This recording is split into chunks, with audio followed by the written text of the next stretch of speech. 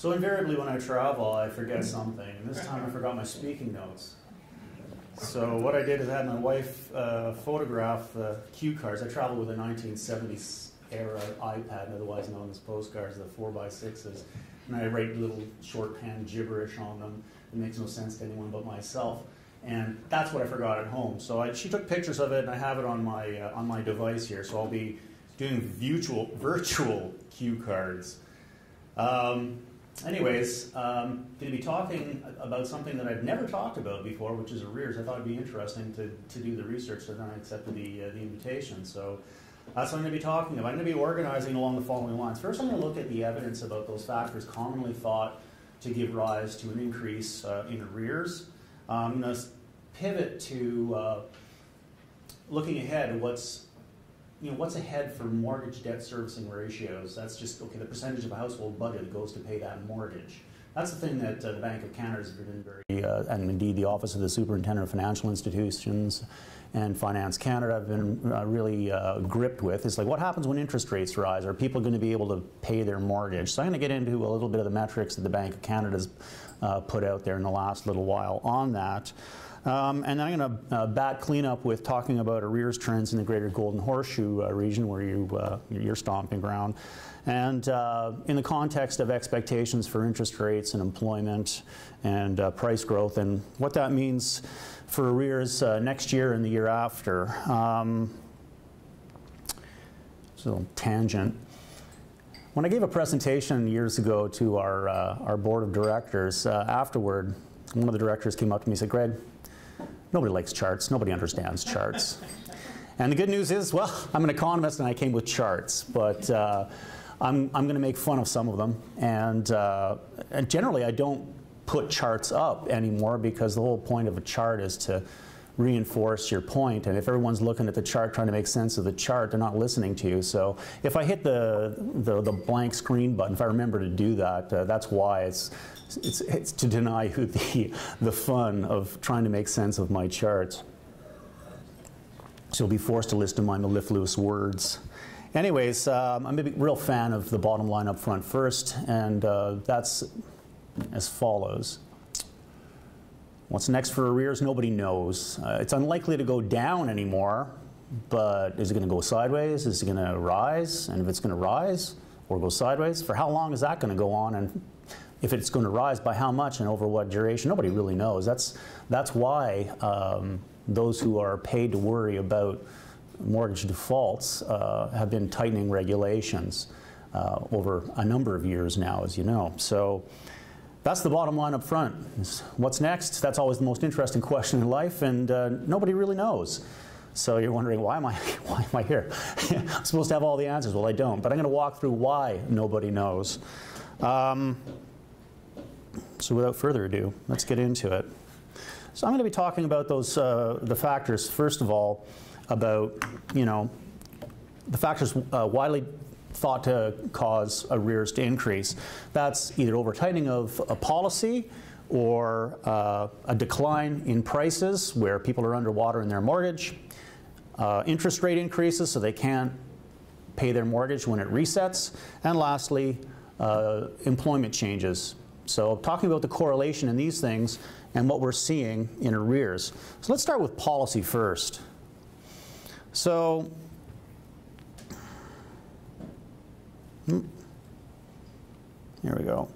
Now, the data for Vancouver and Toronto that's publicly available only goes back to the third quarter of 2013, so I can't go back any farther than that. So the policy changes that have been put on the table actually predate this chart. A bunch of stress tests, the most recent one being B20 that took effect, it was announced in October of last year and took effect on New Year's Day of this year. That was not by any stretch of the imagination the first stress test that was introduced. There was one in 2010 that was introduced for high ratio mortgages. Whenever I say high ratio mortgages, I just mean those people who have to take out mortgage default insurance. They have less than a 20% down payment. And so those are high ratio mortgages. Low ratio mortgages are the ones who have more than a 20% down payment. So in 2010, they put a stress test in for high ratio borrowers, and then again in 2012, and then in the fourth quarter of 2016, which I'll get to in a minute, in the first quarter of 2016, that's when they put in place CMHC announced the policy where you had to have a 10% down payment on every $100,000 for your mortgage over $500,000 up to a limit of $1 million, at which point you no longer qualify for mortgage default insurance. In the third quarter, that's when Vancouver put in the foreign buyers tax in Metro Van. What you'll notice on this chart, whether you're looking at Vancouver, Toronto, the arrears rate has declined. So this suggests, of course, this tightening of policy all along the way hasn't done anything to cause an increase in the arrears rate. So there's been over-tightening of policy by this metric. Again, the stress test in the fourth quarter of 2016, that was put in place for high-ratio borrowers. So they had to do a stress test for those people less than a 20% down payment. And then the so-called Ontario Fair Housing Plan on April 20th, 4/20 of 2017, so-called. And then the stress test that was announced in the fourth quarter, it was in October of 2017 that took effect January of this year. And I've helpfully color-coded them to correspond to the political party. You'll notice they're all Liberal. And then the last one, the NDP government, the Orange, which is, they announced a host of measures aimed at cooling their housing market that included an increase in the foreign buyers tax and a so-called speculation tax, which I'll just call a vacancy tax. So all along the way, you know, arrears rates haven't gone up, so it hasn't been over-tightening policy, at least from the standpoint of the arrears rate. So I'm going to walk through, you know, they were worried about the loan-to-income ratio. The zone where the governor of the Bank of Canada gets worried is when you take out a loan that's 4.5 times or more of your income. And that was what drove a lot of the tightening in policy from the standpoint of the mortgage stress test, introducing them again and again. So this is just the GTA, and this is the year, that's the vintage of originations that year. So the way to interpret this chart is anything that the darker red it gets, the more worries. The darkest of dark red, that's your 450 and more, 450% from the standpoint, your loan to income. So let's just walk through the vintages here. 2013 and, well, 2014, you got some. The lighter, the less darker of red, that's the 400 to 450. He likes to worry about that too, so it's 4 times and more. So here we are in 2015, as you can see, it's, you know, the loan to income, it's getting more worrisome from the standpoint of originations. And here we are in 2016, and there's an awful lot of dark red. So yeah, this is what captivated their imaginations about tightening policy when it comes to the standpoint of mortgage stress tests. And here we are in 2017, a little less, but the thing of it is, that's just the growth. Now you have to look at, you know, also the stock. The other thing too is when you take a look at 2017, let's just rewind it all the way back to 2013. Whoops. There we go. Compare that with that. It's not like the 400 plus have disappeared. So the thing of it is that there's still a lot of high ratio borrowing going out there from the standpoint of the loan to income, and that's just the growth in it. But it's cooled it down compared to 2016. But that's just the flow. The bank is worried about the stock of those loans, right, going south. So that's what we're looking at here, is the share of new mortgages with a loan to income ratio of 450%. And you're looking at insured and uninsured mortgages. And you'll notice that in the fourth quarter of 2016, the rules were tightened for mortgage default insured mortgages, and the share went down, but not so for the uninsured mortgages. And only after the introduction of B20, the most recent tightening of the mortgage stress test for uninsured borrowers has that gone down too. So from the bank standpoint, they're very happy with the way that's played out. So the whole reason behind this is as interest rates rise, they want to make sure that people can pay their mortgages. So let's pivot now and talk about the other factors, home prices versus arrears. And I'm going to walk through how to interpret this thing. So we always talk about correlation. it's not cause-effect, but there's a correlation. The association of changes in home prices with arrears. So I'm looking here at a correlation from, a big correlation to no correlation. No correlation is the zero. And indeed, from the minus 0.5 to a plus 0.5, that's sort of the zone of weak sauce. It's a very weak correlation. Once you get past the minus 0.5 and to 1 or minus 1, perfect negatively correlated or perfectly positively correlated, that's, the closer you get to 1, the more strong it is. But you also have to test for whether there's a statistical significance in that relationship. And so I've done all the homework there. And wouldn't you know, for home prices, it's not even it's like, kind of in the zone of weak sauce, the change in prices. So the thing of it is that, if you're underwater in your mortgage, if you owe more than the house is worth, people don't sell their home like it's a stock. They stay in it. And it's really, a decline in home prices too is associated with a host of other things that's going on. But people don't just, I owe more on the house than it's worth now because the market's gone down. They don't just pack up and move. So I've always impressed on my guys back at work, know what your data looks like, and brace yourself, here comes the first chart. It's not pretty, but it'll be brief. So here's what the data looks like on the change in home prices versus arrears. So it's pretty hard to make a good correlation. They're not moving in mirror image to one another or in tandem to one another. So it's, as I say, it's in the zone of weak sauce. The way these things are going to be organized is, better yet, this is a dual axis chart, which I hate to foist on anyone, but here you go. On the right, it's your year-over-year change in Ontario home prices, and the arrears rate is on the left. So, in the early 90s, that was when we had a housing recession. If you remember, interest rates went through the roof, and that's where that's likely reflected in the arrears. Not so much the change in home prices. Anyway, let's move on to the next one. So let's talk about interest rates versus arrears. The idea is, if interest rates rise, people aren't going to be able to pay their mortgage and arrears rate goes up. So they'll be positively correlated, one would think. Higher interest rates, higher arrears. And sure enough, it's still in the weak sauce zone of kinda. And here's the chart.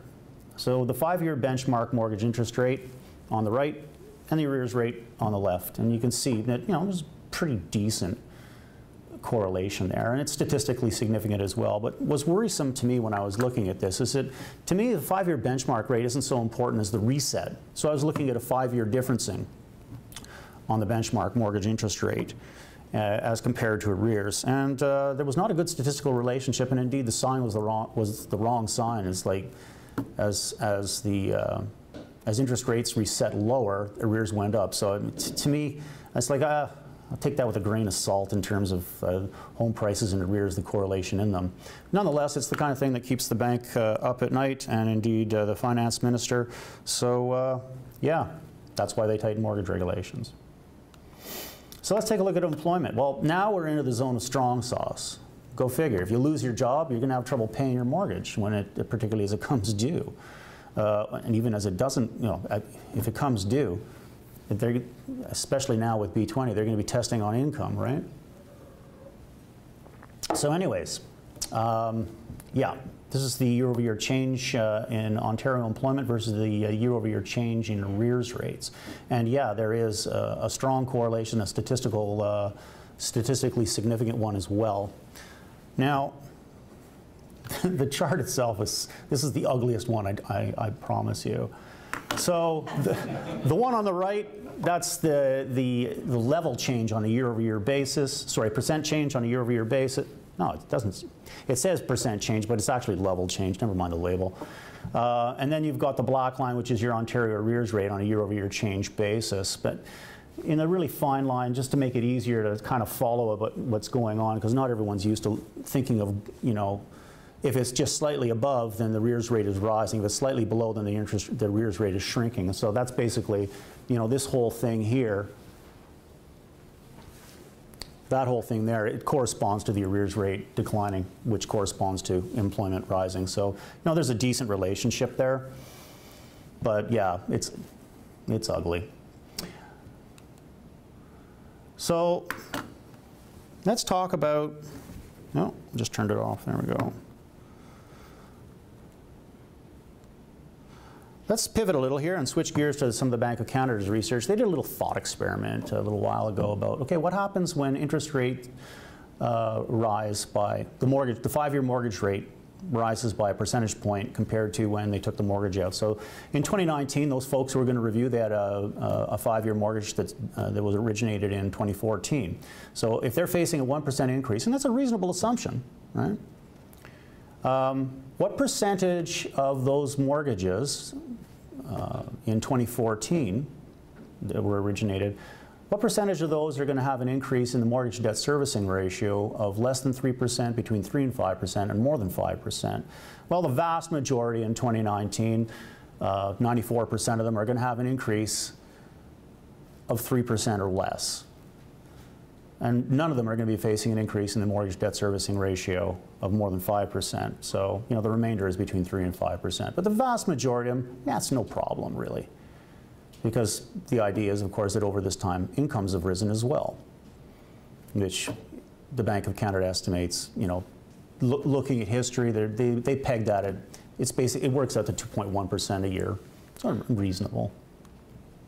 But in 2020, things change a little bit because a greater percentage of those mortgages that were taken out in 2015, they're looking at a mortgage debt servicing ratio that increases by more than 5% or more. A little less than half only are looking at an increase in the mortgage debt servicing ratio of about, you know, it's 46% of 3% or less, and the remainder in between the two. So it's, you know, it was one of these thought experiments where, oh look, if you're highly indebted, higher interest rates are going to hurt you more. Well, duh. So that's again the flow. This is the stock of mortgages from origination in 2014 to 2019 and from 2015 to 2020 in the first and second panels. It's tough to see, but the reason I love this thing is it's such an optical illusion. And I recently met with the Bank of Canada's the governor and his staff, and afterwards I applauded them on this wonderful optical illusion.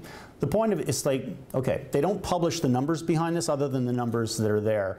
And the point of it is that in 2014, those mortgages that are originated in 2014, and this is all bracketed by loan-to-income ratios, like 18% of those mortgages that were taken out in 2014 were loan-to-income ratios of 450 or more, and loan-to-income ratios of between 350 and 450, those 18% of them, and so on and so on.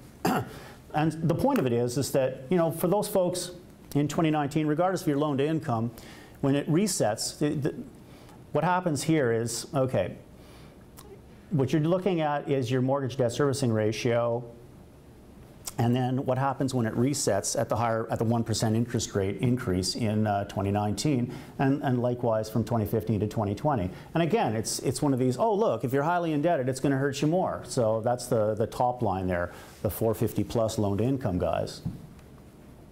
So this is just taking out the 2021, because there's not really much to see in 2019. But Carolyn Wilkins, the deputy governor, just recently gave a talk, and this is the one that she pulled out. And what it looks like, you know, because when you see this dotted line go up, it looks like it's so much higher in all these cases, but it's not. It's just because you're coming from a lower level up, and so I applaud them on the optical illusion.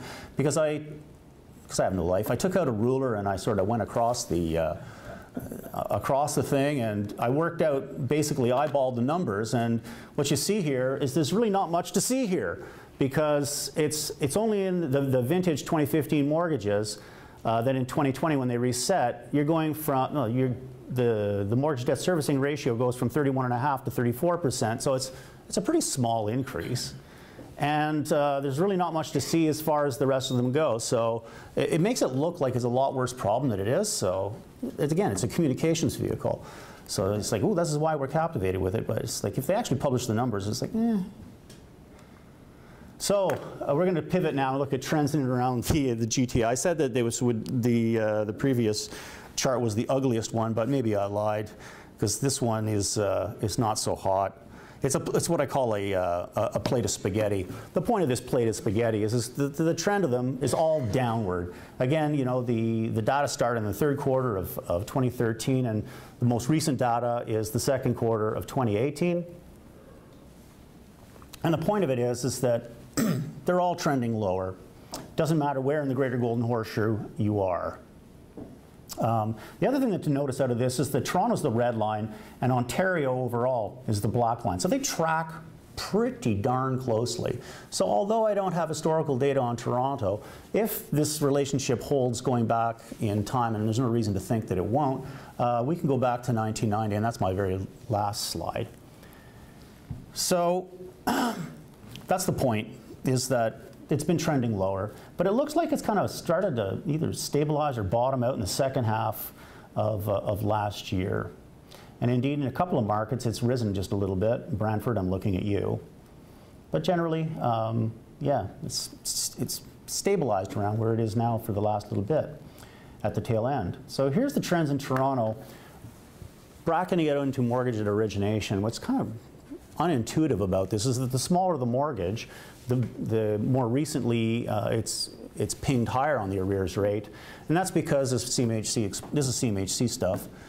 They explained that, you know, those people who are taking out those small mortgages are generally lower income, less job secure folks. So in all likelihood, their tenuous employment relationship is evidenced in the recent uptick in those mortgages at origination recently that ticked higher. But you don't know the vintages of all these things as well. That's the thing. It's a mishmash of all of them. So I'd like to get the data, but of course CMHC doesn't like to release data that doesn't fit their communications message. Here's the breakdown in average monthly obligations in Toronto. And what you'll notice is the mortgage, of course, is basically half of their entire monthly obligation. And indeed, it's increased by more than the others as well. Oh look, we've got a table on that. So, you know, between the second quarter of 2018 compared to a year prior, the increase has gone up by 100. This is your monthly obligation. The total has gone up by 200. So, you know, you're basically looking at about half of it. But they've all gone up. And as interest rates rise, of course, that monthly obligation is going to increase, particularly on those things that are flexi, like HELOCs. And if you're on a variable rate mortgage, well, yeah, that too, right? So that's generally thought by economists. It's like, yeah, Canadians are really serious about paying their mortgages until they just can't. There's not a whole lot of strategic defaults, where if you're underwater, you walk away. Remember when the depth of the recession in 2008, 2009, I did a radio show with the then president of CREA and Ann Bosley, and took a call saying, you know, somebody wanted to buy a foreclosed property. So it's like, well, you're going to have to go to the States, because in Toronto at that time there was no foreclosures really going on. Anyways, the mortgage obligation and the HELOCs is your big growth too, by the way, and that's why they're also, you know, OSFI recently published a little thing saying, yeah, you want to take into account HELOCs when you're doing mortgages. It's not just equity; it's like increased scrutiny on income, and indeed a hypothetical. What, you know, never mind how much you actually owe on your HELOC, but let's say you maxed it out. Then what? So that's what they're doing. They're qualifying mortgages. TD was the first to cross the line, and you probably saw that in the news. Anyways, others are going to be following suit. Count on that, because OSFI says so. And my last slide in the bunch. So here's your arrears rate for Ontario. Remember when I said that, you know, Ontario and Toronto, they track pretty darn closely, and let's expect that they do, going all the way back in time here as well. This is from the Canadian Bankers Association, so this is basically all the chartered banks. So here's your arrears rate going back to January of 1990, and it ends in June of this year. That's the latest available. And the long term, that's in your red line. The black line, that's where we are, and where we were. And you'll see just how far below the long-term arrears rate we are. So if anyone thinks it's going to go lower in an era of higher interest rates, I'll smoke what you're smoking. But the point of it is we are actually farther below the long-term average now than we were at the depth just before we went into recession. So there's only one way to go, and that's up. But you can also slide sideways. I just don't think that sideways is as probable as it going up. Now, here's the thing. I can't tell you how many mortgages are out there in Toronto, let alone, so I can for Ontario, but for Toronto I can't. And I'd have to make some Herculean assumptions to do some mental math gymnastics to get you how many mortgages are outstanding in Toronto. So I can tell you the arrears rate, but I can't tell you how many mortgages are out there. So if you're talking about hypothetical increase in arrears rates, how many mortgages, that means that you'll be writing a business on foreclosures. I can't do that. I hope to do that next year because I'm going to approach Equifax, who would have the data. Their data ain't cheap, but they'll have the data on that'll allow me to actually calculate those sorts of things. So maybe I'll see you in a year's time. With some news on that. But you know, what's next? As I said, it's always the most interesting question. Nobody knows, but I'm guessing that it's not going to go sideways for very long. It's going to go up as interest rates rise. But the key question is, how much are interest rates going to rise? We're at the overnight lending rate now is at 175, and the neutral zone is between 2.5 and 3.5. So you know, that's why economists on Bay Street and others think that, and Poloz is taking great pains to say, yeah, interest rates are going higher, but it's going to be paced by the data, and they're sensitive to the fact that they know that highly indebted Canadians are highly sensitive to just little interest rate increases, and so they're going to, you know, let the data guide them as to how fast they raise interest rates. But make no mistake, interest rates are going up. Particularly, you know, they have to raise them so they'll have something to cut should we, God forbid, get dragged into a recession, because there's very few made in Canada recessions that you can point to. Generally what happens is Canada's dragged into a recession by factors outside its border, such as the 2008-2009 one. It came through both channels, the investment and the trade channel.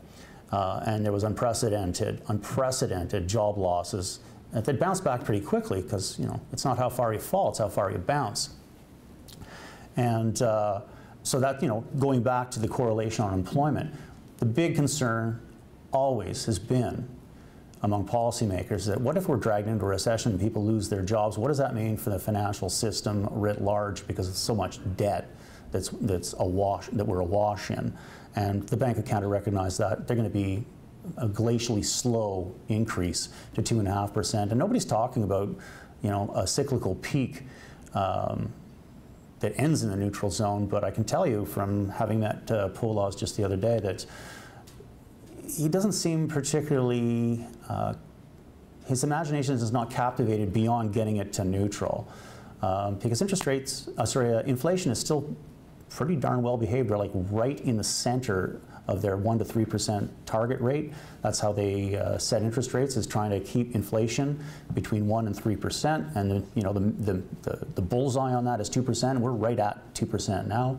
And again, to keep overall inflation at that target zone, that's why he's going to be raising rates. But nobody's talking about, himself is included, about going on beyond neutral. So, you know, between now and a year's time from now, sure, maybe 0.75% increase in the 5-year mortgage rate. The vast majority of Canadians, of which, you know, they take out that, and about 1/5 of those every year renew.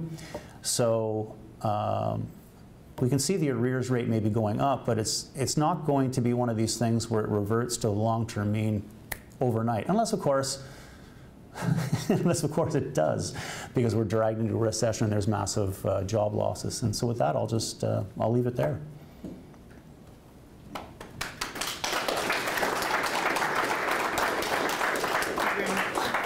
We might have some questions. Oh, sure.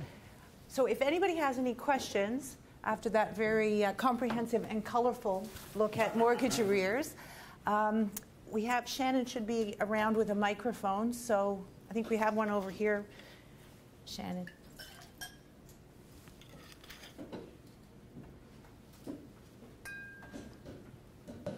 Thanks, Shannon. Those statistics from the CBA are from the major banks. There's increasing exposure and a lot of mortgage, people taking mortgages out are no longer able to do so from the major financial institutions, and so they're heading off into private lending.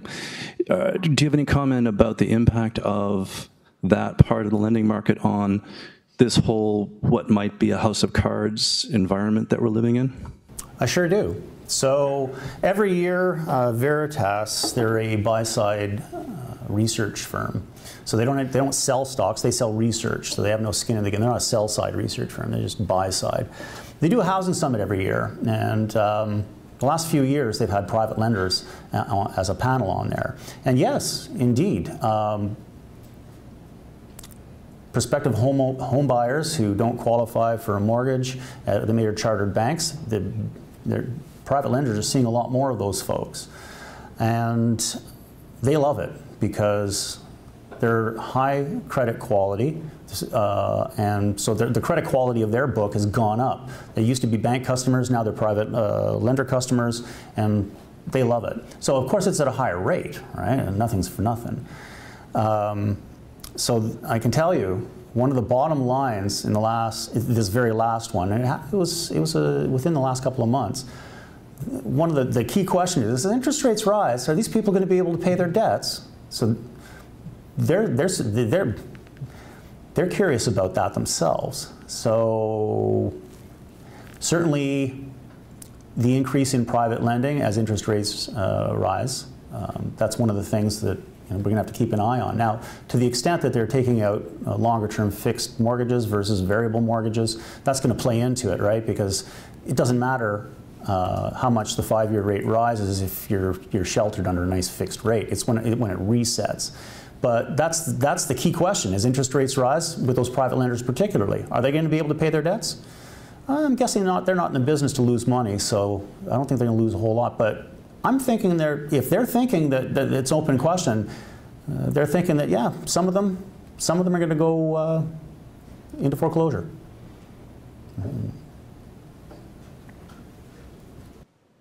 Sorry, just following up on this gentleman's question. Does anyone have a chart that shows the proportional growth in that market? And also, question of the term, because I'm familiar with one of them. Generally shorter term lenders sometimes. Is there statistics I can find easily? No. So that's one of the key, I guess it was not the last budget, the budget before, where in the federal budget they threw all sorts of money at Statistics Canada and CMHC to come up with more housing data. Because there's a lot more housing data in the US than there is in Canada. I get a daily email on arrears rates in the States, but the kind and statistics on applications that are turned down and all sorts of metrics that exist in the States but not here in Canada. It's been recognized at the Bank of Canada that has increased, but not to the point where it's super worrisome. But that's another thing that I'd like to get through my contacts is to put together a time series on that to see their market share, because that's not readily available. So again, maybe in a year's time, watch for that, because I've got money in the budget to approach data sources that would be helpful with that. And again, the contacts that I've made at these summits with private lenders themselves. So the bottom line is there's no readily available statistics on their market share, nor on the financials behind that, the qualitative, never mind the quantitative. You had a question? No, it's the same issue. I just wonder if that trend you're showing may just be a reflection that the money's gone to private lending and the arrears rate may be quite different relative to the long-term rate. Might be higher. Well, at this point, it's too early to tell, because if you go back to, as far as the interest rate resets goes, the pain hasn't really started yet. But that's not to say that it won't, particularly for those high, loan-to-income folk. And again, if they lose their job, well, then what, right?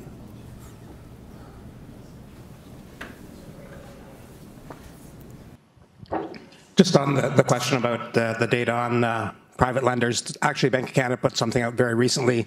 If people want to give me their card, I'd be happy to send it to a link to them, and they can take a look at it. And it shows that in year over year in Toronto, that there's been a significant increase for their private lenders. The market itself has declined, but the private lenders their share has risen from, if I recall correctly, say 5% to 8%, and I expect it's only going to continue. One of your charts, you showed that there was the Bank of Canada one that you said they didn't show you the numbers behind it. When they do those calculations about what the debt service is going to be at origination and in 5 years' time, do you know what they assumed as far as an increase in interest rates, number one? And number two, did they take into account that the mortgage balance would have decreased over the 5 years that the mortgage was outstanding and calculate the debt service on the new reduced balance? Excellent question. Yeah, the one with the reset for 2014 and then 2015 resets, that was part of the hypothetical thought exercise of a percentage increase for those who are renewing in 2019 and 2% increase in 2020. So that was the assumption underlying that. They're looking at an increase of 2% versus where we are now.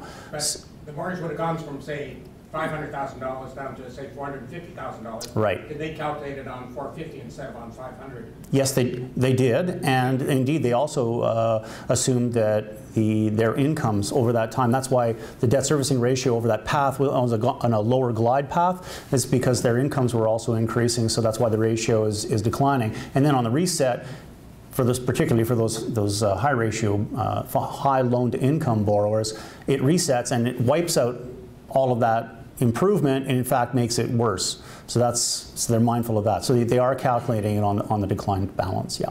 Thank you. Yeah, sure. You commented on the Bank of Canada's caution in terms of raising interest rates. Obviously, this would be for rates within the bank's control, but I'm thinking, what about rates outside of their controls? Let's say you have a scenario where we have large fiscal deficits in the United States that have to be financed, drawing savings from all around the world. Wouldn't that tend to push up long-term rates everywhere? Yes and no, my favorite answer. So one of the things that I do, I track on a weekly basis, the 10-year Canadian versus U.S. bond, and where we are in relation to the normal spread. And then between the 5 and the 10-year bond for Canada, and then the spread between the 5-year bond and the 5-year mortgage. Because there's a great correlation between all of these things.